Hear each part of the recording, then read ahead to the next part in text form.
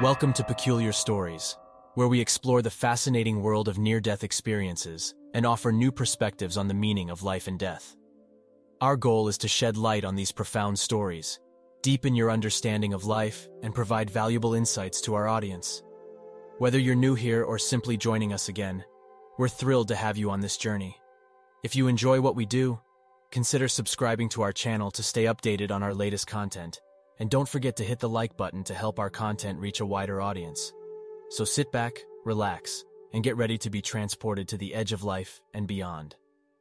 On today's story, Gene claims to be in a dark place in his NDE and suddenly saw a bright light where he had answers to anything and everything in life. Then he proceeds to share what his experience was and the shocking answers he got that left him speechless. Without further ado, let's get to the story. My name is Gene Henderson, and this is my story. Let's get one thing straight. I was barely a practicing Roman Catholic. I simply talked the talk and seldom even walked the walk. I went to church twice a year on the holidays, yet I did believe in the power of prayer. Much unlike myself, I knew my parents barely missed a Sunday Mass in their entire lives. If you ever need God's help, son, simply pray to Him and pray hard and frequently, and He will eventually answer your prayers. My dad would occasionally remind me. My mother, Irene, and my only sibling, Suzanne, were both Eucharistic ministers. Cindy, my wife of 26 years, made a point of going to Mass just about every Sunday with our two teenage daughters, Amanda and Amber. We agreed that our children should be raised to believe in God. Over the years, we celebrated both their Holy Communions and confirmations at our local Catholic church. Looking back many years earlier, I believe I began to stray from the church as a teenager, shortly after achieving a coveted Boy Scout award called the Ad Altera Dei Medal, which at the time was the highest Roman Catholic scouting award available. I remember how proud my parents were when we traveled to a cathedral in the heart of Trenton, New Jersey, and during a high mass the bishop himself pinned the award to my Boy Scout uniform. I thought as a teenager that achieving such a religious prize actually granted me some sort of immunity from any future Sunday worship.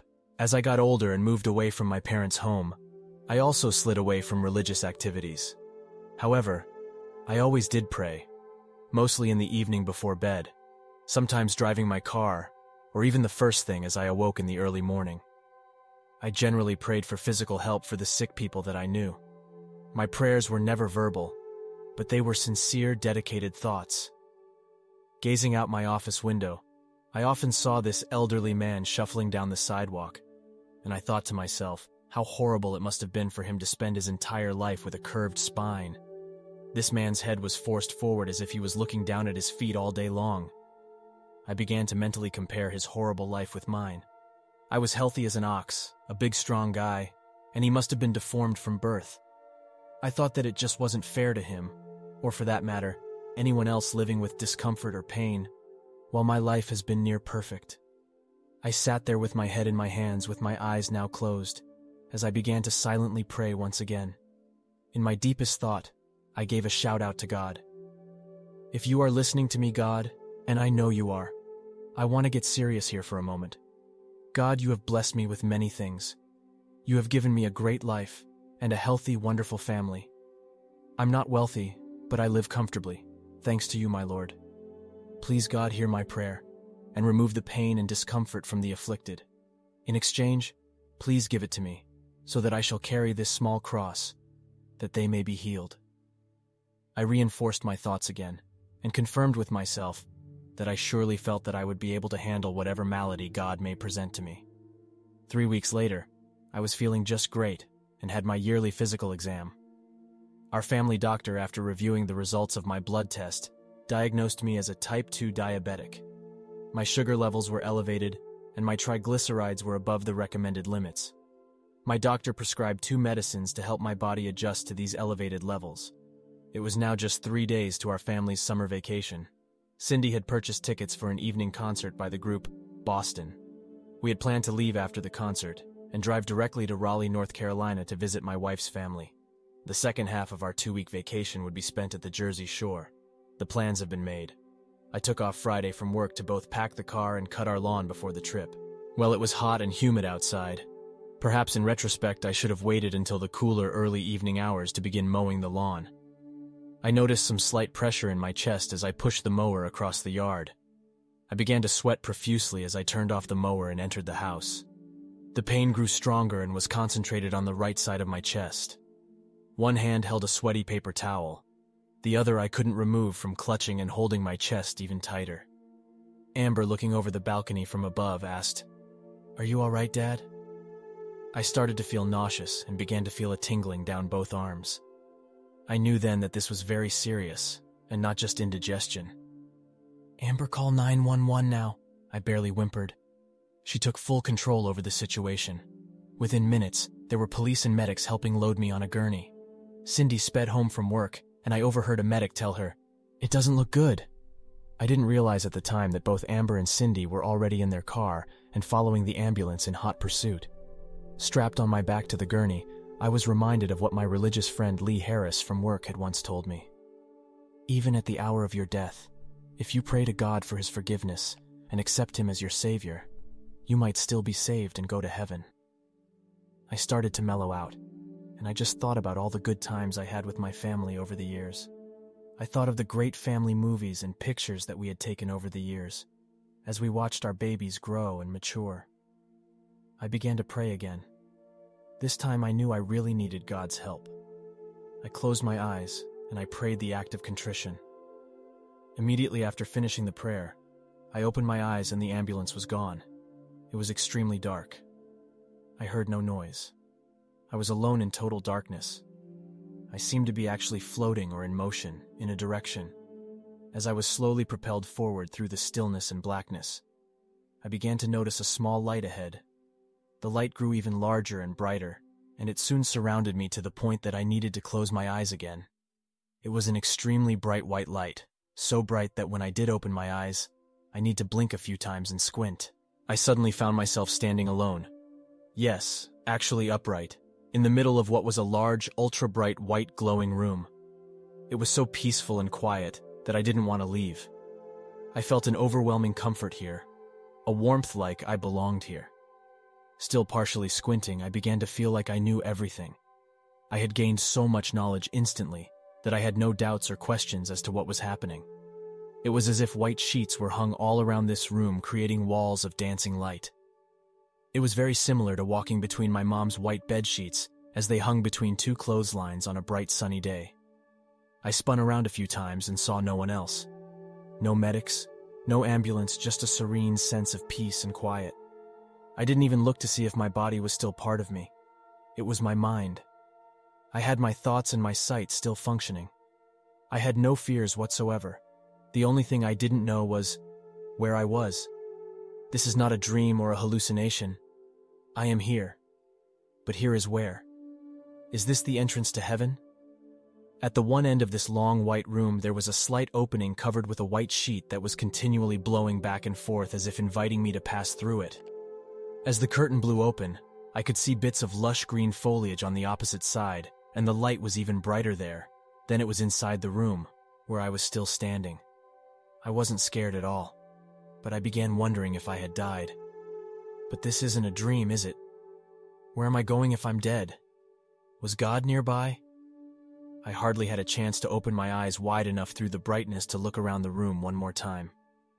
I began moving forward uncontrollably towards the blowing sheeted doorway. As I moved even closer, I suddenly began to hear voices. The brightness then slowly faded from brightest white to yellow through gray, then back to the original dark black. Once again, and I couldn't see a thing. Yet I did hear these human voices, as they were now getting louder and louder.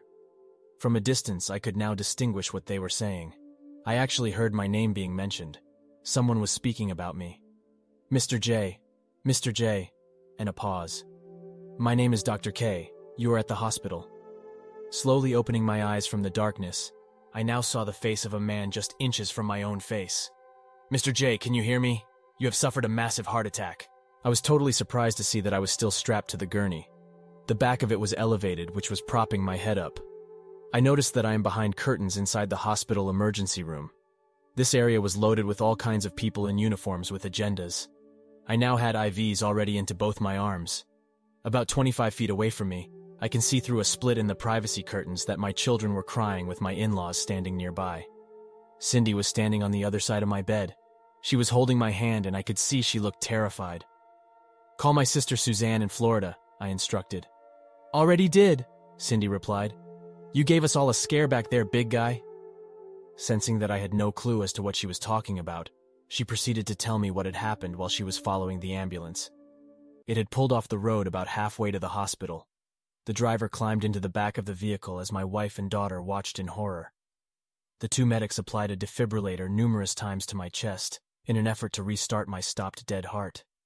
She literally witnessed my body arching upwards with every hit from the paddles.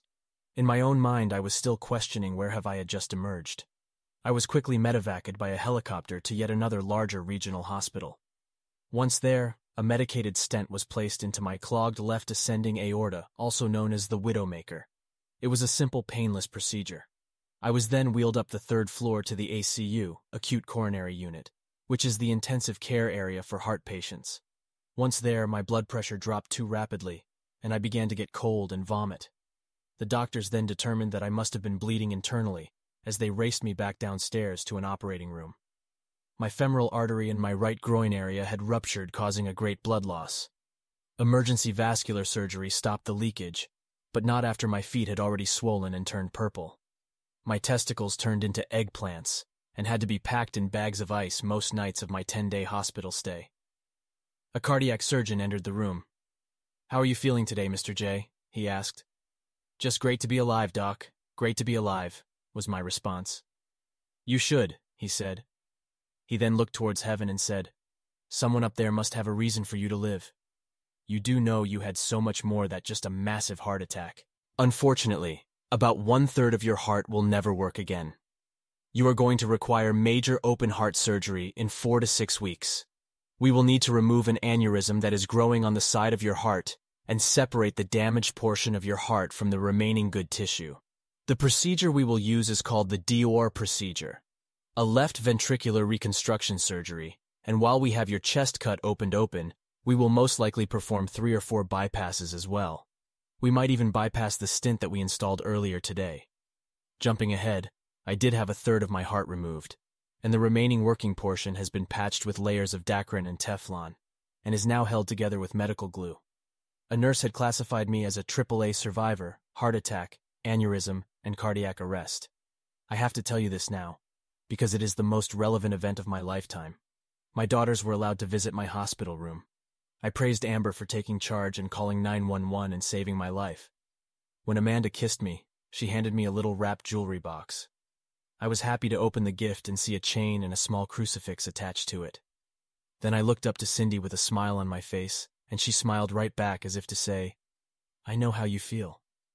My eyes quickly swelled up with water, and I started to cry. I'm crying now, even as I write about it for this story. I wasn't prepared for what happened next. Just as soon as I put that crucifix on around my neck, right there in my hospital room, something very unordinary had overwhelmed me. Perhaps it was a euphoric trance of some kind. It was as if a spirit had consumed my whole being. I felt as if I had automatically become super holy. I almost felt like I became all-knowing of everything once again. I had no questions because I knew all the answers. I believe that I must have kissed my new crucifix more than 1,000 times while being in that intensive care unit. The nurses encouraged the patients to stroll in hallways to get even small amounts of exercise when possible. That night, Cindy and I walked dragging my 2 medicine bag racks, down the hospital hallway, and into a room that I had never seen before. It must have been a grieving room for family members. A young woman and her in-laws sat off in one corner of the room all by themselves. They were sullen and looked as if they had been crying for days.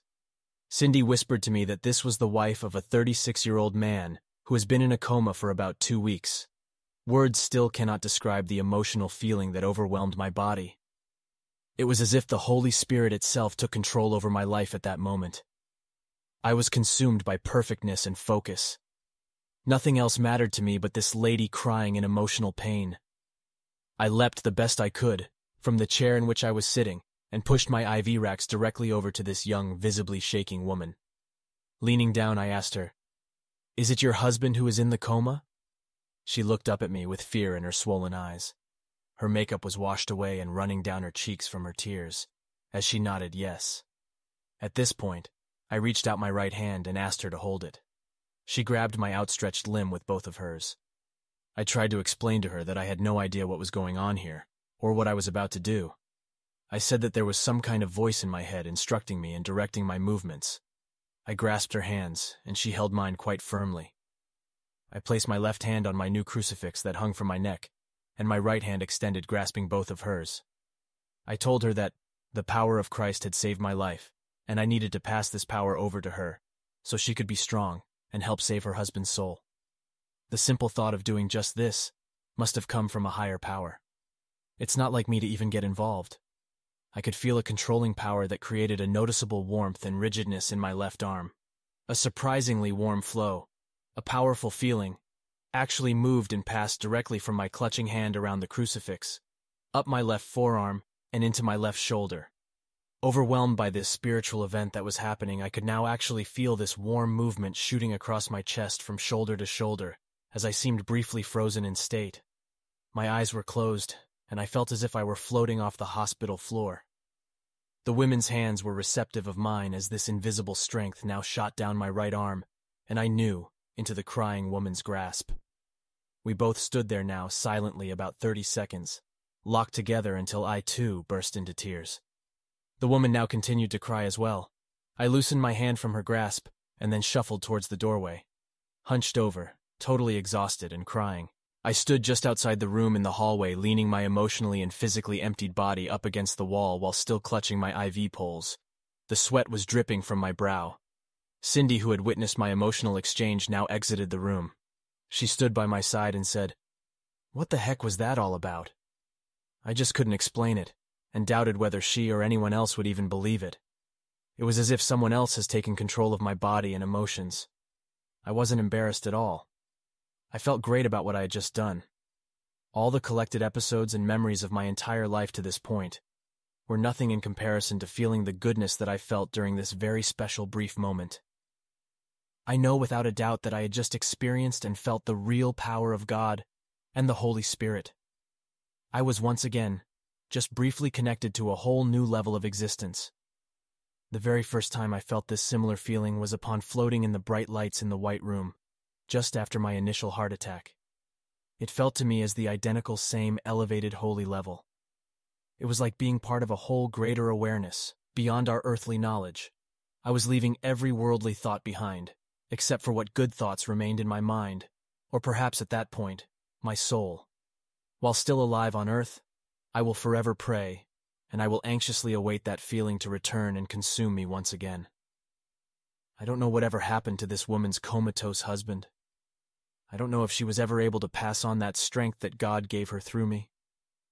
What I do know is that, for those brief few moments in that room, the Holy Spirit, the Lord and Giver of life, consumed my entire body, while I was blessed with perfectness and knowledge.